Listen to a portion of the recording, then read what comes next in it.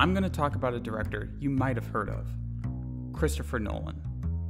Now, although you may be familiar with Nolan's bigger budget studio films, the ones shot in anamorphic 35mm, 65mm, and IMAX film stocks, you may not be aware of his directorial debut, a gritty film noir shot on black and white 16mm, Following.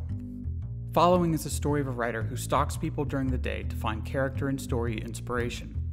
One day he follows a man, Cobb, who picks up on the fact that the young man is following him. Cobb invites the young man to join him in a burglary and slowly sucks him into a tropic convoluted noir plot, complete with a compelling femme fatale character.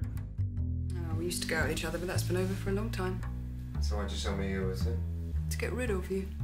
Although the movie is excellent and still stands as one of my favorite Nolan films, the real credit to the film is that Nolan made the movie for just an estimated £6,000. You heard that right, £6,000, which would have been about 9,900 American dollars in 1998, and adjusted for inflation, 15,130 American dollars in 2018. So considering that Nolan made this movie in 1998 when digital cinematography was not a viable option, not that Nolan has ever shot any of his feature films in a digital format. Film will always have this wonderful richness, the analog color, it has the superior resolution. How could he have even finished the film? First off, let's break down the cost of film. A 400-foot roll of black and white 16mm film costs $148. This is what it costs in 2018, but we'll just assume he's making it for $15,130 today. 400 feet nets you 11 minutes of shooting. On top of the $148 to buy and shoot the film, there are necessary post-production costs, processing, dailies, work prints, and finally a negative cut of the film.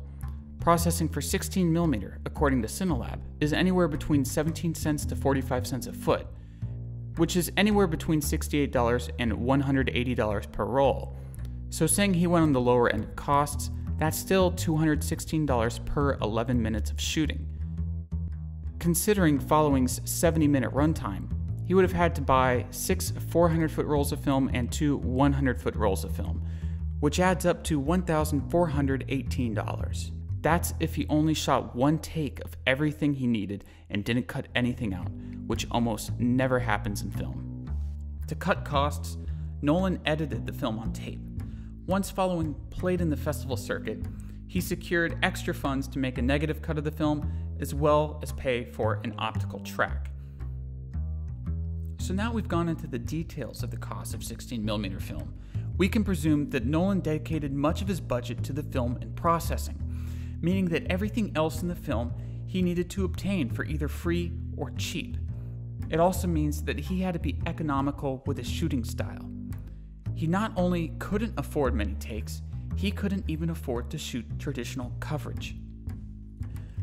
When shooting a scene for a movie, typically you shoot a master and then move in for close-ups and medium shots of the actors.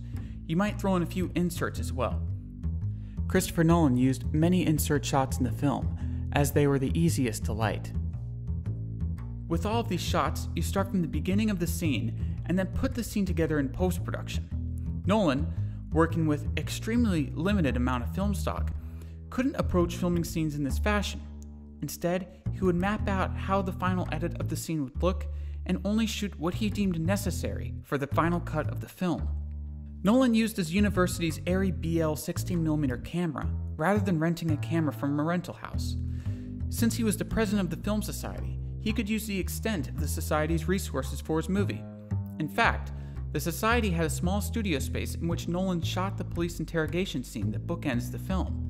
In that studio space, they had access to many lights and clean audio.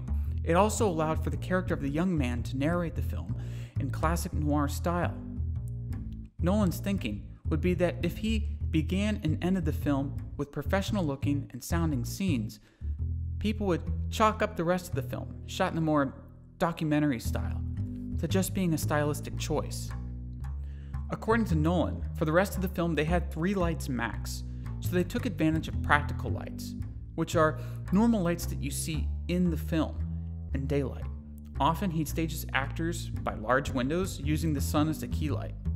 The upside to shooting on black and white film is that he didn't need to worry about color temperatures, and the black and white gave it a much needed expressionistic style.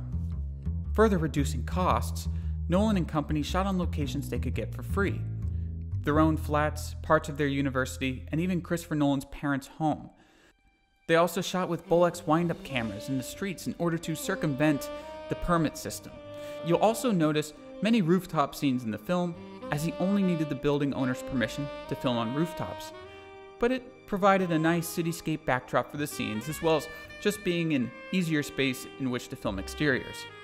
Indie productions such as these often suffer from multiple sound problems. Nolan had the whole film recorded on a Sennheiser shotgun microphone. He didn't have access to lav mics, and ADR, or automatic dialogue replacement, was way too expensive for his production. So, Nolan would shoot what he would call dry takes of scenes. A dry take was performing the scene exactly how they previously performed it for the camera, but without recording with the camera. These takes allowed the mic to get closer to the actors and pick up cleaner audio. It's kind of like a cheap way to get ADR on set. Nolan stated that he would go on to use this same technique in his later, higher budget films. Most film noirs feature plenty of guns. However, Nolan knew that it was nigh impossible to realistically portray gun violence in a no-budget feature. Instead, he opted for a cheap rubber hammer. It needed no post-effects to seem realistic and added a visceral impact to the scenes in which it was used. Think about it in terms of another film. Would this scene from Oldboy be as famous as it is had Dae-Soo used a machine gun? Nolan shot this with his friends. Since the film was a friends and family affair, they could shoot on weekends so that everybody could keep their regular jobs and afford to work on set. He had previously worked with Jeremy Theobald on his short film Doodlebug, so he already had a much-needed working relationship with his lead actor. His other lead actor, Alex Ha, who portrayed the character Cobb, was a theater actor, but wouldn't become a professional actor after this movie. Instead, he became an architect. So there might be a connection between Inception and Following, as the actor who portrayed Cobb became an architect, much like how the main character of Inception, named Cobb, is the architect of the dreams. Even with a measly £6,000 budget, Following shines and stands confident alongside Nolan's other work. It might not be a 70mm IMAX epic, but it's a good movie and it deserves a viewing from anyone who calls themselves fans of Christopher Nolan. And one last thing before you go. In one scene, there is a Batman symbol that is prominently displayed. Now, this was probably accidental, but one can't help but speculate. Thank you for watching, and don't forget to like, comment, and subscribe.